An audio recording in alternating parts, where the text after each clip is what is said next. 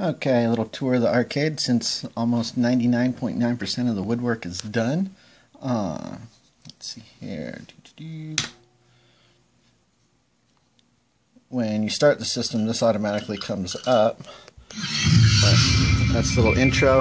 And I know I'm shooting this vertically, but the arcade is vertical, so deal with it. So yeah, this comes up once.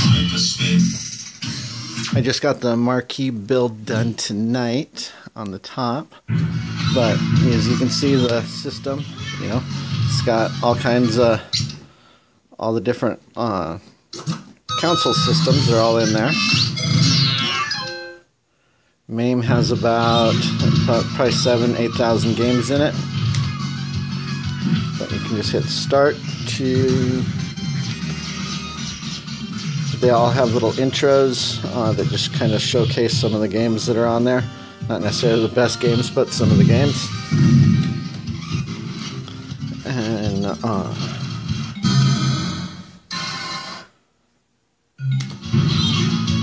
yeah, so you go into a particular system and you have all of the different games that are there. There's about 7,000 of them on here, so I actually made some favorites.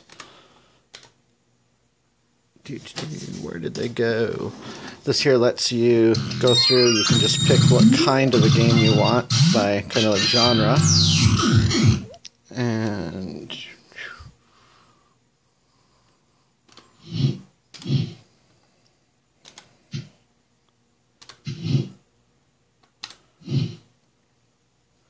if you do favorites, then you can get some just your classic game that you would see in any old arcade back in the 80s. You just add some credits.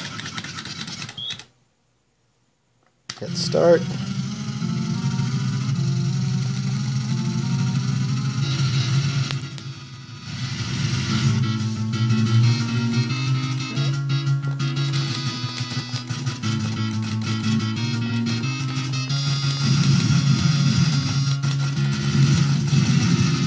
And you can play basically any game you want to play. If you get sick of a game, you can just exit out and play anything else. That classic old Optic Blast. Excite Bike. That was always a classic one. But yeah, I have turn that down a little. Full setup for 2 players. This little audio control volume knob thing. 2-player buttons, trackball is the other setup. I have a gamepads configured into it so that you can play the like PlayStation, Sega, all those Nintendo 64, the ones that use the goofy controllers that don't translate well to regular arcade games. Keyboard is in there so that I can still configure things. That all tucks away and the front closes up so that you don't see that. Still have the thing going. I'm going to have my graphic up there. That's protective paper. That will be backlit and it will come on with the computer, so when you turn it on, everything just lights up. That's a little side mount thing I just did. Speakers I have to mount tomorrow. I'm going to mount those inside of that and then close off the top. Back of the monitor, there's the computer, all of that. Just everything plugs in, 1 cord. I'll run that through the side of it. Got about a terabyte of space. Once I start adding PlayStation stuff, that'll take up a lot of that, but I can still expand. And everything's all nice and twist tied. And yeah, it's about 99% done, I think. There's classic Centipede.